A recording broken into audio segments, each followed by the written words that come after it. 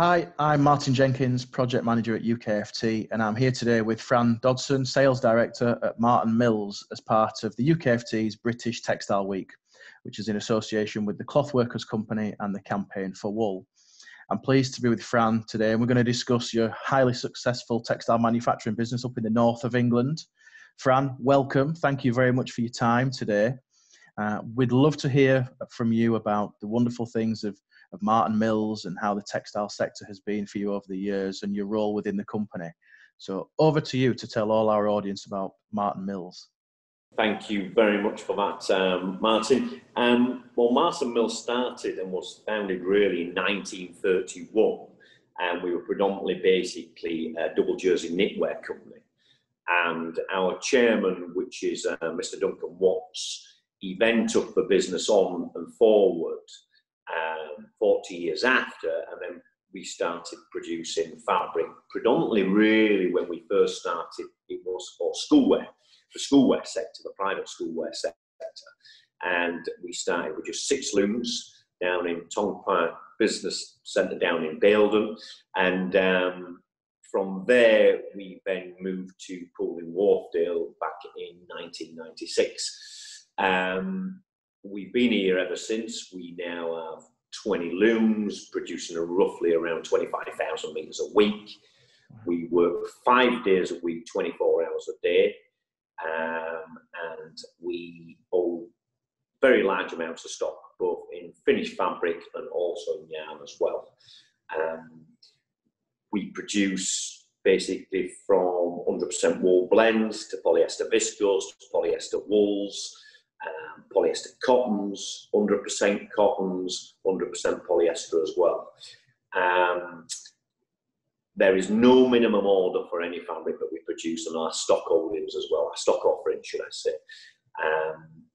And for myself, I've been here roughly around 22 years with Marton Mills, working alongside Duncan and his daughter, who's a managing director, which is Laura Watts. Fantastic. Thank you very much. I had no idea how big the schoolwear trade was. So that sounds like a fairly substantial amount of blazers and what have you for the school industries.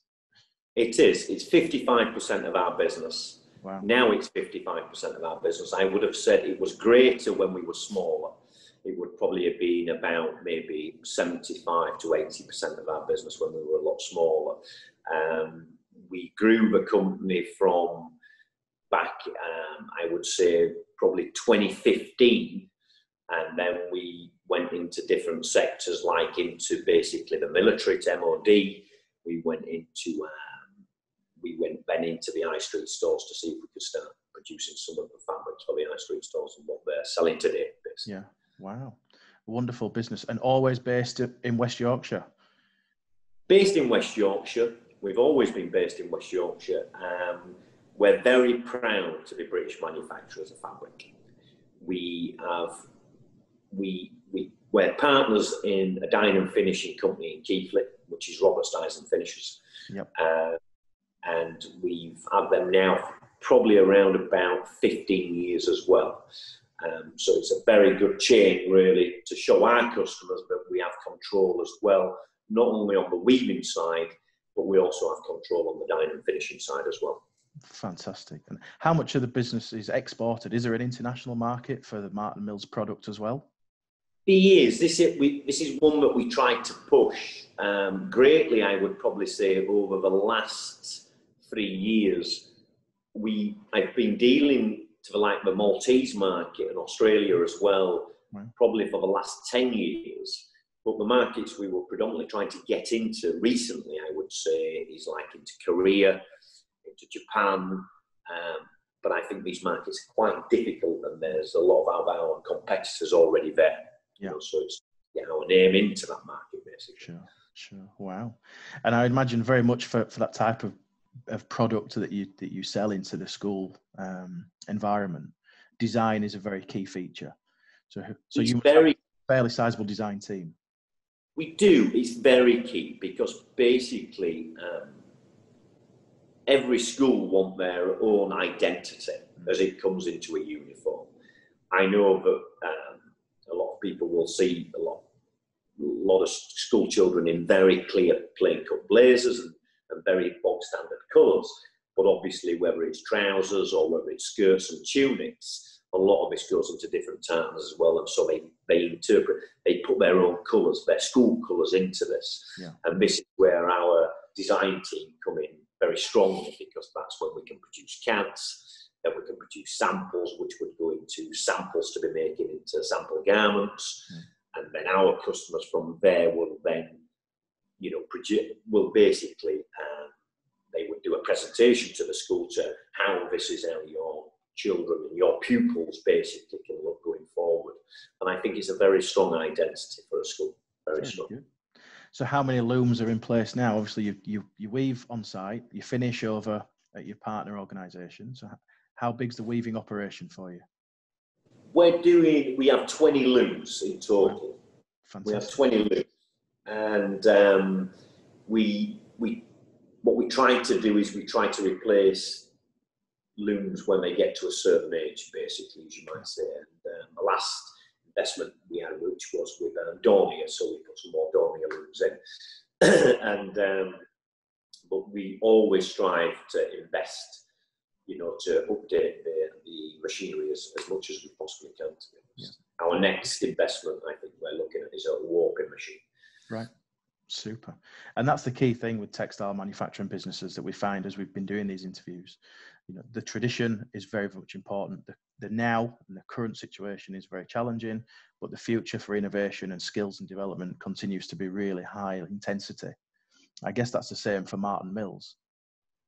It is. I think you've always got to, I know that you will always have your customers that will always go back to the basics and buy what they've always traditionally bought, which has always seemed to be the key, especially in my position when I've been out selling to different people across different markets.